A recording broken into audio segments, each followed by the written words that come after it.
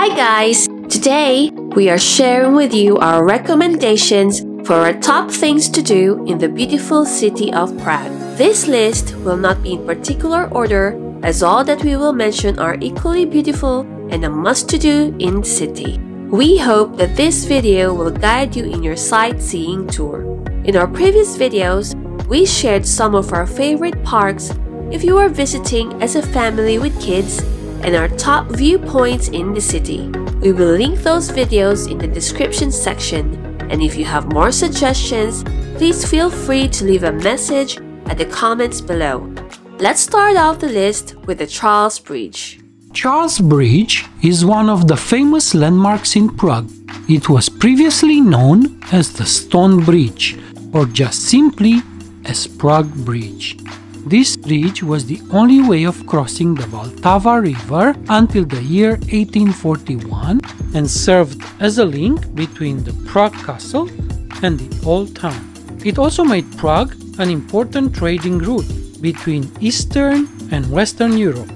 As we arrived in the city, the first landmark that we checked out is the Charles Bridge, as it was only a few minutes walk from our hotel apartment.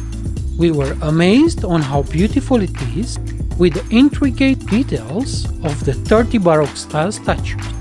Not to mention that the views from the bridge are absolutely stunning. This made an excellent first impression of Prague.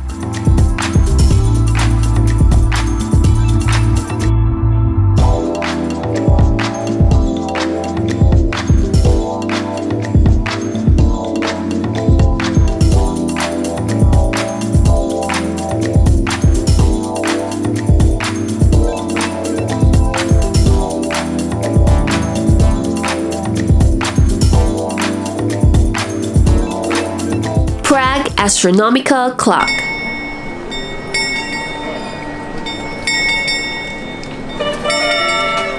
The Prague Astronomical Clock is the oldest astronomical clock still in operation. It is a medieval astronomical clock and is attached to the old town hall.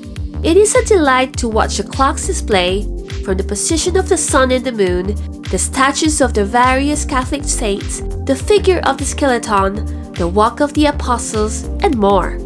There's an hourly show for this, and we recommend for you to be there minutes before to have a better view of this beauty. Also, stay longer after the show for a photo opportunity. The Prague Castle Complex. It is the official office of the President of the Czech Republic. The Prague Castle is the largest ancient castle in the world and the most visited site in Prague. We enjoyed the castle complex itself, though we were able to enter most of the sites inside since they were closed during the time of our visit. Our toddler loves running around the big open spaces while we were admiring the beautiful architecture surrounding the complex. Wenceslas Square. The square is in the new town of Prague. It is one of the main city squares and a center of business and cultural communities. You will see a lot of establishments such as restaurants and clothing stores along the square. There are also a lot of people walking around. As for us, we enjoyed walking around, having a meal, and shopped a little in this square. The square should not be missed when visiting Prague. Let's go! Where? Go horse? Let's go horse. Town Square. The Old Town Square is the oldest and most significant square in Prague. It was also known as the Great Square and presently hosts the largest medieval Christmas market and Easter market in Czech Republic. The square is home to the Prague Astronomical Clock, Church of Our Lady Before Time, St. Nicholas Church, the Storch House, and other historical buildings. We just came down from the tram and we are in front of the Leaning Tower, Dancing House. Dancing House. Not to be missed is a dancing house, which is one of the unique and modern architecture building in Prague. It is set in a fine location by the Vltava River and also known as the Prague Ginger and Fred Building. Also, tourists can enjoy the breathtaking panorama of the city at the rooftop restaurant. Lesser Town Bridge Tower. The Lesser Town Bridge Tower serves as the entrance to the Mala Strana. Hence, it was also called as the Mala Strana Bridge Tower. This tower is one of the simplest things to do while crossing the famous Charles Bridge. It will give you a stunning view of the Vltava River, Charles Bridge and the center of Prague. We particularly like this tower as it was not too high that it gives you a detailed picture of the surroundings.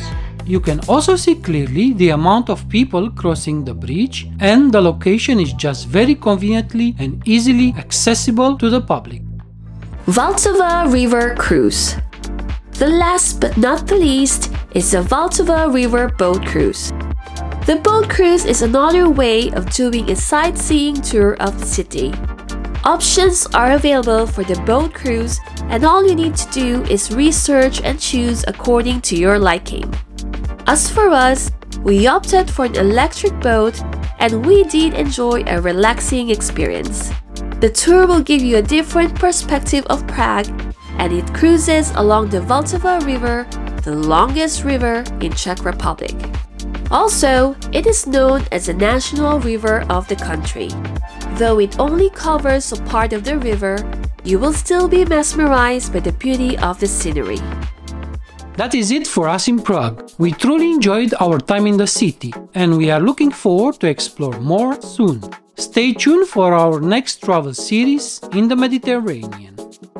Thank you for watching this video. Remember to share it, give us a like and comment below. And if you love watching our videos, kindly click that subscribe and bell icon below. Thanks and see you on the next one.